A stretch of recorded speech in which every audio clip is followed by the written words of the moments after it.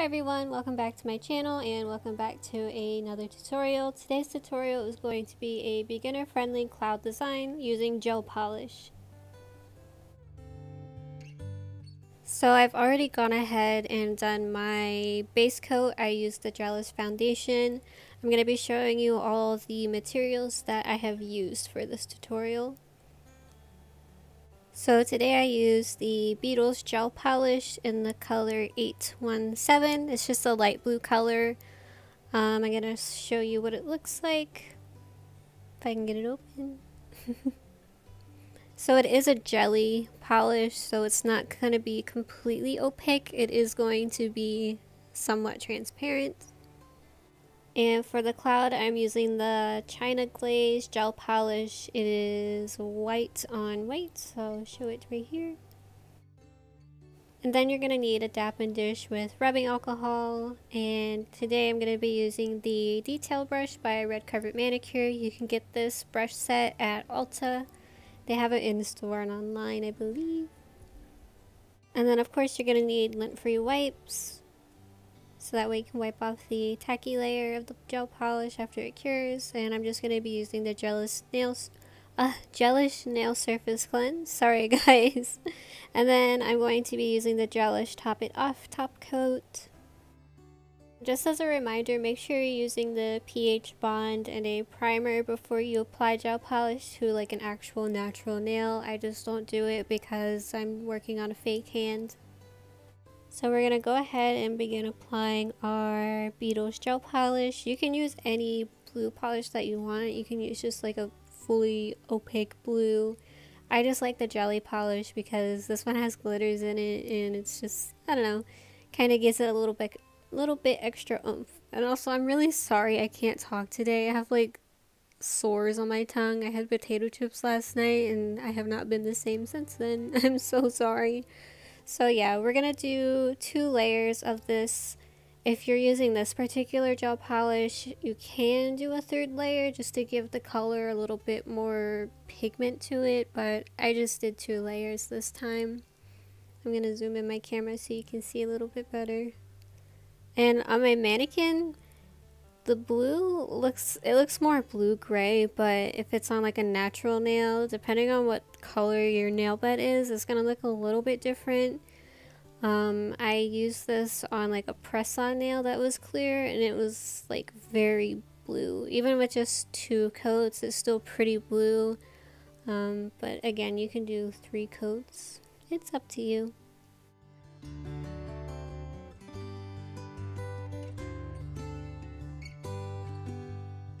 So I wanted to take a moment to show you all what I have on my own nails. I did my own acrylics. It's been a while since I've done acrylics, so they're not like 100% the best, but this is Glam & Glitz in Wink Wink and Pamela.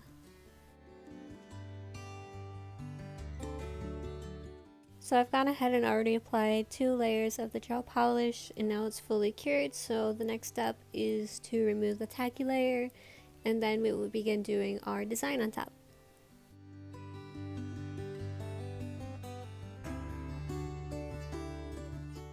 So now we're going to take our detail brush dipped in the white gel polish and begin forming our clouds. Now remember, there's no such thing as a perfect cloud. There's no ideal cloud shape. Sometimes clouds cover the sky fully, sometimes they're little dashes in the sky.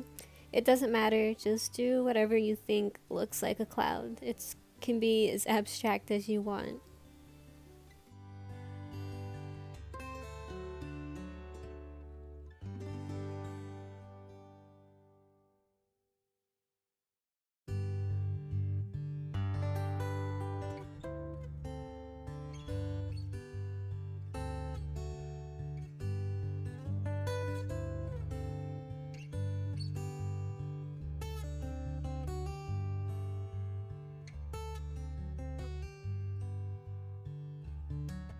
So I decided I wanted to add a little bit of bling to my nails. I'm going to be using the Bling It On collection by Kiara Sky. I have them on my nails right now. It's the Northern Lights rhinestones. They're very shiny, very reflective. I love the colors that it puts off under certain light. I'm going to be using the tiny ones in the packaging, not the large ones. And then I'm also going to be using their gel rhinestone adhesive, and it's very thick. I'm going to show you what it looks like. It's very, very thick, but it works. It works very well.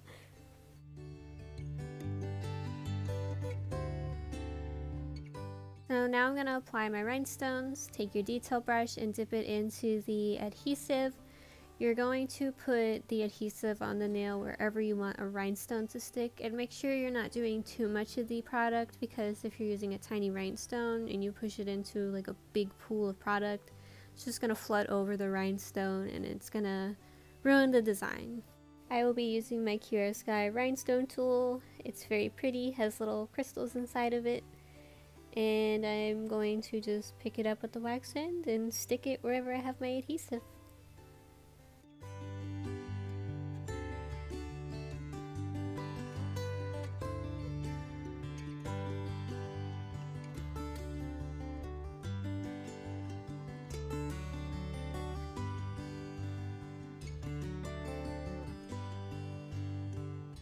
So I'm finishing up the rhinestones, and then I'm going to cure it, and then I'm going to take my gelish Top It Off top coat and apply it onto the nail.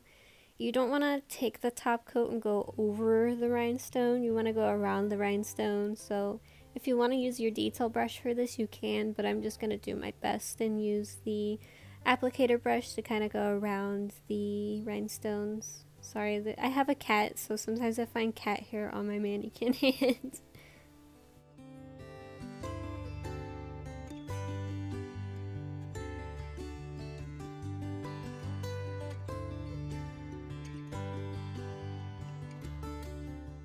We are done curing, so now we're going to remove the sticky layer using our gel surface cleanser, or if you have like a rubbing alcohol, I believe that works as well.